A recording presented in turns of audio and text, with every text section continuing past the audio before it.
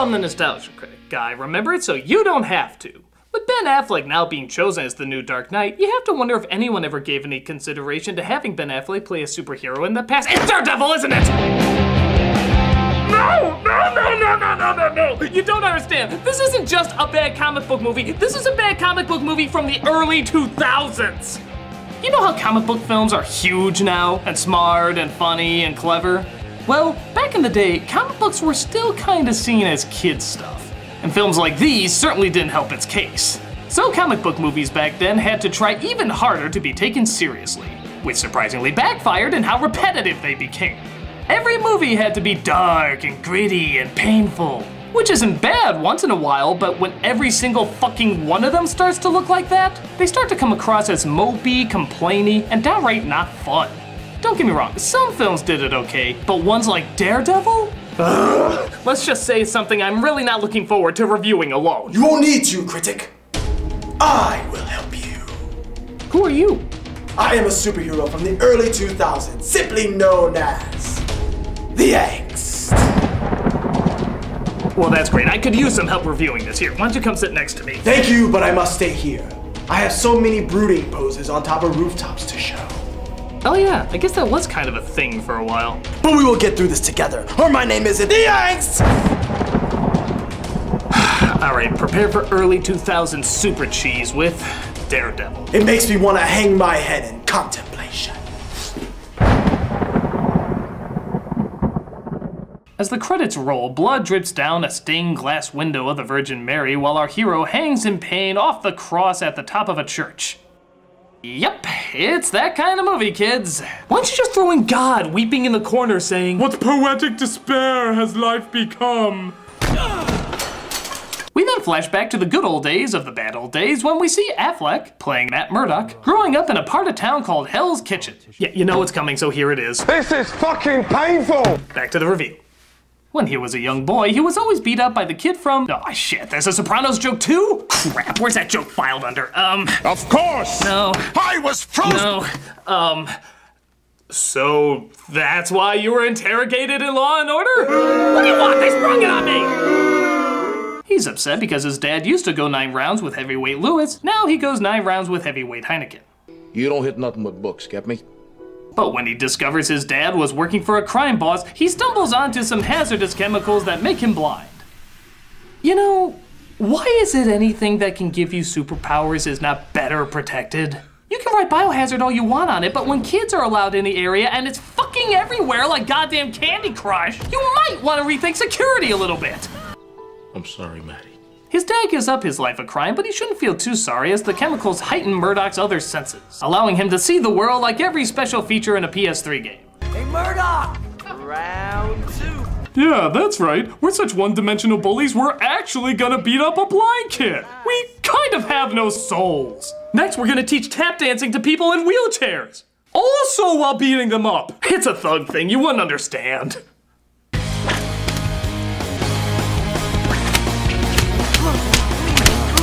Oh no, he has a cane! All I can do is just stand here and take it, I guess. He's even become so good that he can even tell when his father is losing a fight. Come on, Dad! Come on, Dad, get up! So wait a minute, his powers are so good he can hear punches over a screaming crowd and he can take on bullies all by himself? Oh yes, superpowers can do that. I'm actually completely deaf. You are? Yes, chemical liquid goo made me lose all my hearing, but it also gave me super listening powers as well. So there's totally no point to you being deaf then? Huh? If one thing was taken away from you but then given back in a different way, there's totally no point in losing it. Of course there is. It gives me an edge. No, it doesn't. If anything, you can sense things better than you could before. Look at our hero. He doesn't even need the stick. Not only is he a better fighter than most, but he's pointing out when to cross the street better than mandatory cameos can. So the disability is totally pointless. In fact, it's almost like you don't even have a disability. Well, I also broke my arm. Did you get it fixed? Maybe. Then it doesn't matter! It doesn't impact anything with your character! I am the Angst! Does a gush of wind ever just push you off a building? Not yet. Almost got it there. Angst. So because his father doesn't throw the fight, he's killed by a bunch of thugs, with the final punch being given by a villain called the Kingpin, who leaves a rose with all his victims because it'll leave no trace that way?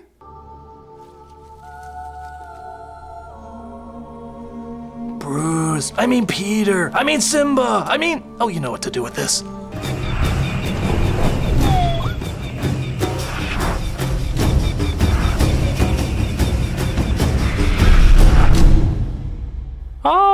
Hi audience. The director has decided to hold on me for a bit. So, it's the Virgin Mary Show! Hey, what are you doing today? Oh, I'm gonna learn all about it. Oh, thank God. That was getting really awkward. Blah, I am Count Affleckula. I have come to suck. And that's it. So, rather than, hand himself over to science to help other blind people sense what he does, he decides to become a lawyer because, let's face it, saying the justice is blind phrase is just too tempting not to use. Justice is blind. See? I stopped off at Josie's bar after work. I had a few drinks. She asked me if I wanted to stick around for some fun. Yeah, listen to his heartbeat to see if he's lying. Not the so obviously lying tone he's so obviously lying with. Miss Sutton enjoyed every minute of it. It's not right. Another rapist back on the streets. This, of course, forces him to take justice in his own hands. That was totally necessary. Is that guy for real? Yeah, he's for real. What do you want? Okay, I'll give you 3 guesses what he's going to answer that with. 1, directions back to the gay pride parade. 2, a cosmopolitan, maybe with just a little bit more cranberry juice than usual. Or 3, justice. Just assume a superhero's answer for anything is justice. How are you? Justice. What are you eating? Justice. How do I get to your house? Oh, just take a right on Michigan Avenue off the corner of Wabash and justice. He tracks him down to a subway where he finally gets the justice he deserves. That light at the end of the tunnel, that's not heaven. That's the C train. That's right. Daredevil's going to kill you because Matt Murdock is a terrible lawyer. Enjoy my compensation for my terrible occupational choices. Determined to get his half of the story, Joe Pantoliano comes in playing Robert Wall minus the humor, before he became Robert Wall minus the humor, as he suspects the urban legend Daredevil might be behind this. Are you here to confirm that Daredevil is responsible for this, Detective? There is no proof that your so-called Daredevil was involved, nor that he even exists. Got it? Now let me bask in how weaselly and stuck up I am, as I know for a fact that I will in no way be contradicted at all. Whoa! Got it. You know, that's not exactly the most obvious or safest calling card. Say they didn't see that gasoline on the floor, like most people wouldn't. What if another subway rider was just waiting for a train while smoking? Who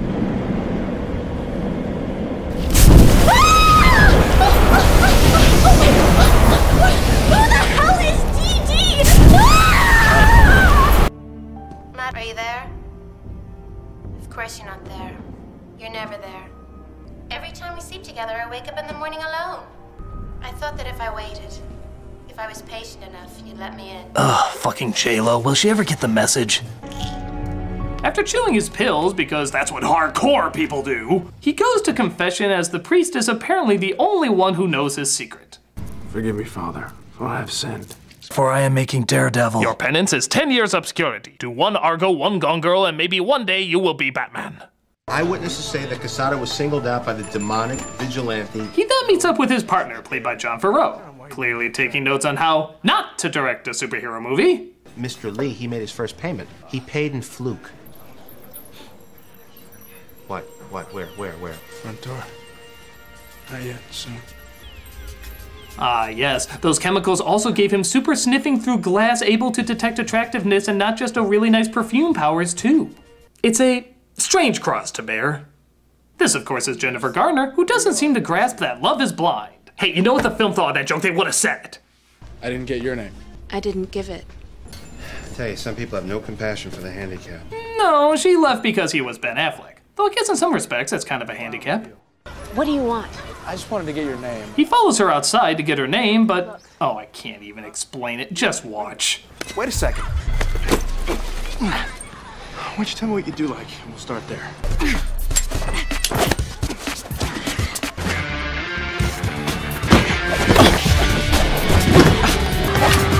Okay, so where do I begin with this? First of all, I think she's making it pretty clear she's not interested in your stalker ass. If she wanted, she could call the cops on you for being a creeper and grabbing her. But nah, it makes much more sense to fight him, which leads to the second and most obvious problem. She's fighting a blind guy! She doesn't know he has super senses and neither does anyone else, so really, what is there to gain? If you lose, you got beaten by a blind guy. Pretty pathetic. But if you win, congrats! You beat the shit out of a fucking blind guy! How does anyone come out looking good in this scenario? My name's Electra Nachos.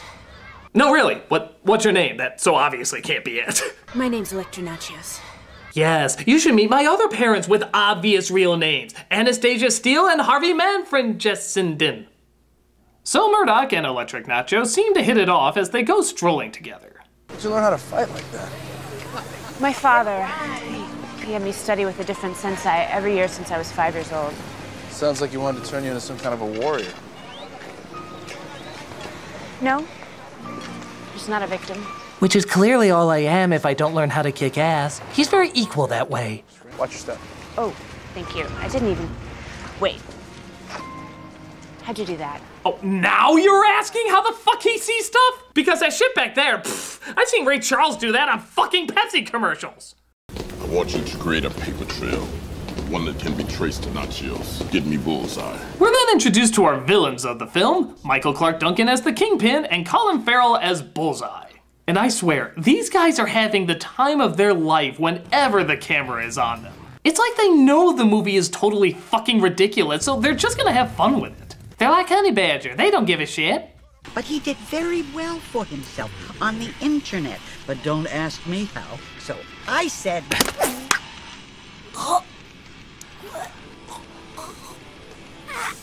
Oh my god, I swear if Nicolas Cage was a drug, he smoked 2 bags worth.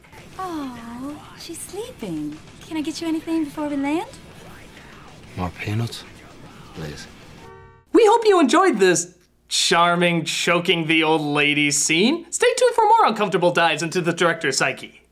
So Daredevil hunts down another criminal preying on the weak when he comes across an onlooker. Please don't hurt me.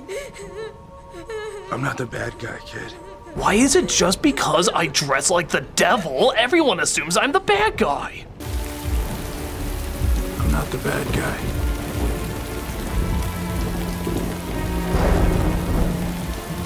I'm not.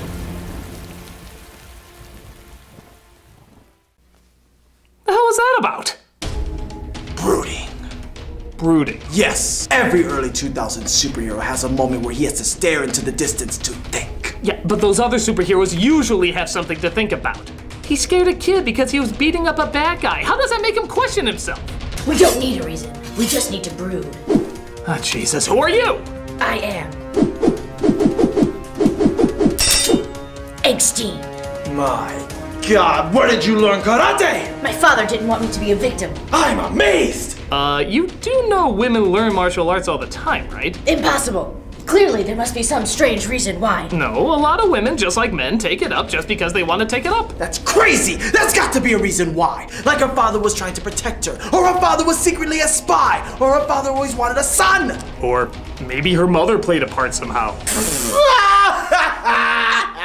That's a good one. Yeah, in between picking flowers or not being dead.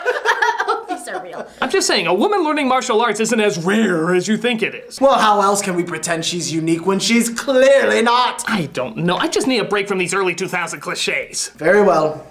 Eggstein, we draw closer to the third act. You know what that means. Sexy cry? Sexy cry. Okay. I'm so tortured. Don't ever be heroes, kids.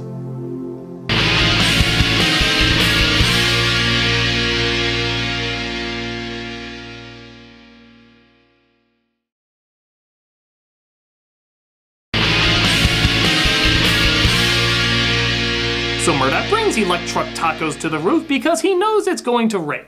And that'll allow him to see her face better. You are so beautiful. Wow, I'm sure this is the first time a superhero who wears all red is kissing his girlfriend in the rain. But we'll be remembered better for it. But hero duty seemed to be calling. What? Matt, what's wrong? Oh, it should have been about just us, and now it's about just us. I have to go. Stay with me.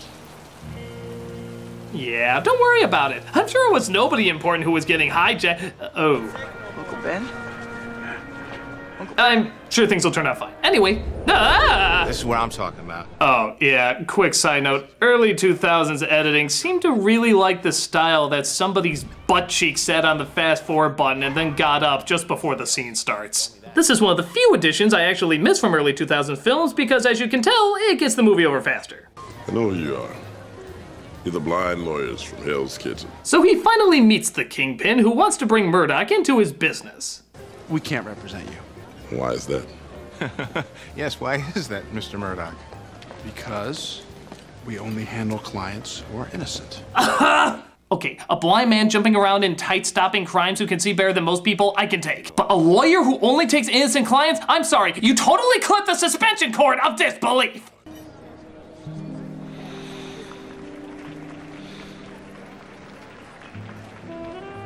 Now I found you. I really want to see you again. What do you say we pull the fire alarm and set the sprinklers off? But the Kingpin puts out a hit on her father, and of course, Bullseye is the one to pull it off. How the hell many assassins stand out as much as this guy does? I mean, for God's sakes, the artist's rendering must be pretty easy to sketch. Bullseye. Can I adopt you? Bullseye. It's on my head. Thought I'd point that out. I'm Irish! So Electronic Honchos thinks, of course, Daredevil killed her father and vows revenge. Meanwhile, we all giggle as one of the world's biggest comic book geeks cameos in one of the world's worst comic book movies, as the reporter realizes that the cane used as a weapon is also the cane Murdoch walks with. Which is pretty fucking stupid when you really think about it. Why the flying hell would you walk around with that? Isn't that like Bruce Wayne driving into work with the Batmobile? Somebody's gonna put 2 and 2 together. You know, you've exceeded all my expectations. Meanwhile, the Kingpin and Bullseye meet to figure out what to do about Daredevil. He made me miss. Too much pride can kill a man. Well, that's just ridiculous. Give Electra all my best. He's so evil, even roses smell bad to him. What does he have for dinner? Corned beef and Cabbage Patch Kids heads?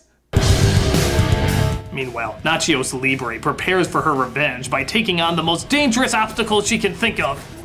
Sandbags!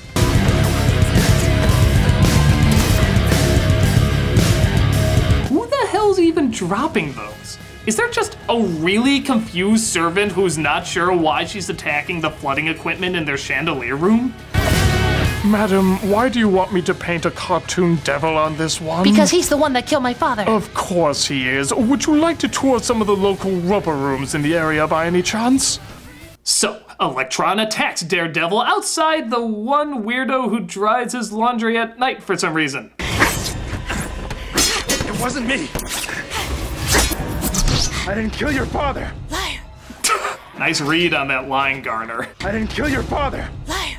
Yeah, you can really cause people to crack with how convicted and not silly that sounds. Yeah, I was just up all night watching Game of Thrones. Liar. Okay, Walking Dead. Liar. All right, Bates Motel. Liar. All right, Parks and Recreations. Liar. All right, I was watching Downton Abbey. I just have to know what Maggie Smith thinks of turn-of-the-century social norms. Liar. Oh, shut up! She beats the shit out of him, but then realizes the mistake she's made.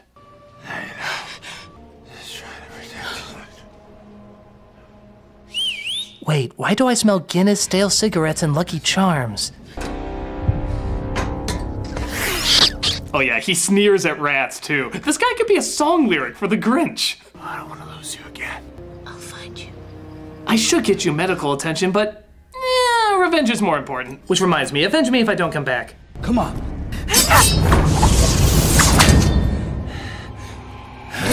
Well, I can do that too. Oh wait, I forgot I suck.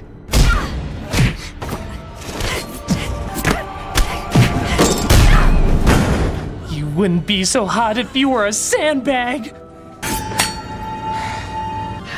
Does this annoy you? Does this annoy you? I'm not touching you.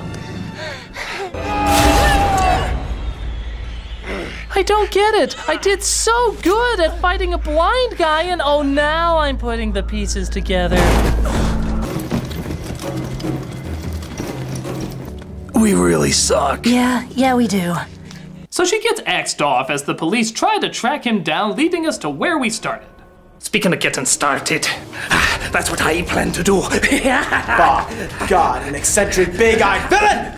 Classic trademark of the early 2000s. Who are you? Name's Target. Well, let me guess, because you always hit your target? No, I just really like clearance places. Right. You know what we need to do? You're both going to defeat him? Nope. I'm going to defeat him while she either gets captured or killed. What? It's an early 2000s thing. We make me look all tough, but in the end I gotta be saved or moored. Or you could work together. No, this works. Right, lass, you're good at catching things. We'll catch this.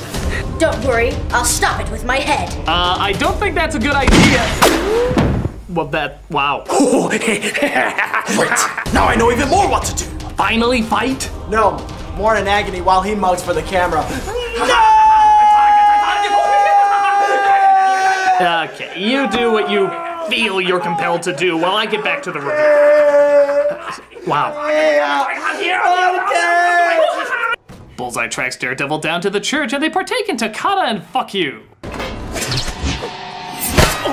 Wow, I dodged bullets and Siamese stars and yet somehow I missed that? The only thing consistent about my powers is how inconsistent they are. Mama, they'll fear. Looks like I found something you're afraid of. Let's bring on the pain. Bagora and potatoes. But he gives him a touch of stigmata because, I don't know, are we doing Jesus symbolism in comic movies yet? And he wishes him a nice fall. Whoa! Bullseye. I also would have accepted. Knock, knock. Who's there? Justice! Good luck, son. Do the Lord's work. Kill them. Kill them fucking all! Send the guards home.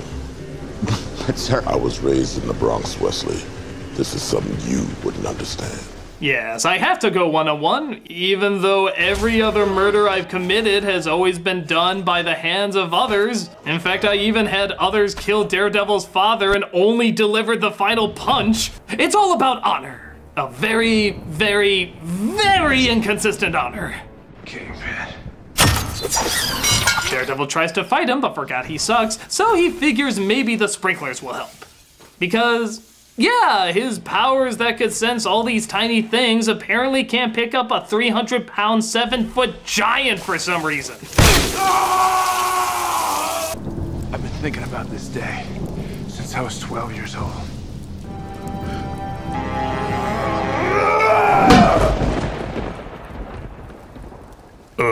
I wonder if he knows he missed. Oh, you got me. I'm dead. I don't understand. I'm not the bad guy. Oh, no shit! Try telling that to the two halves of the guy you let get run over by a train! That's not heaven. That's the C train! By the way, I'm totally not the bad guy. You know what I was saying. I swear I'll tell them who you are. Tell the guys at Rikers all about how you got beat by a blind man. Don't worry about that. Because I'll get out. Yeah, I know. And I'll be waiting. Justice is served. Wait, you're not killing the guy. He just said he'll get out to cause more chaos because of the faulty justice system. A justice system you're a part of. And then you said... Justice is served. Yeah, until he gets out, then it's not, you fucking idiot. Justice is served.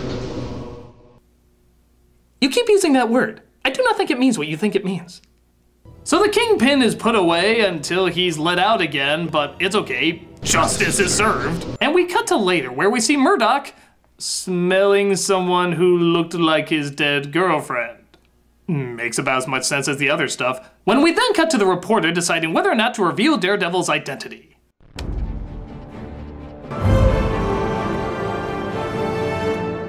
get him, man. This is probably withholding evidence, and I'm not sure why I was writing about it instead of going to the police, but I had little to no part in this movie, so why make an impact now?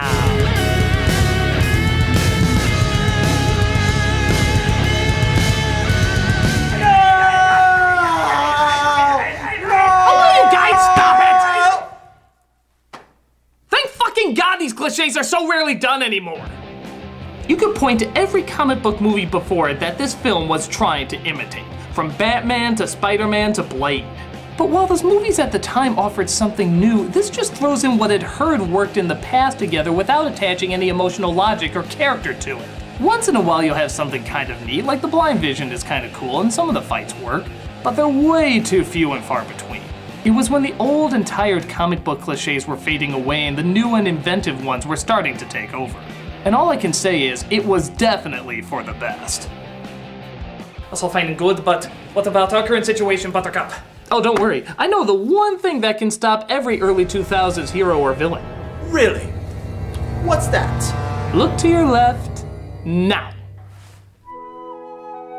Oh, hell, the bloody sun came up. We can't fight during the day, we only look cool at night! Well, I'll see you in the sequel, that'll never happen. I'm getting a sequel? Nah, you're dead, that wouldn't make any sense. I'm target. So, now what? Well, isn't it obvious? I jumped through the city looking awesome while an early 2000s song plays. Oh, you mean the ones that always sound like a southern hick is singing with a golf ball in his mouth? The very one. I'll see you whenever justice is needed, critic. I will have no fond memories of you, Angst. Until then.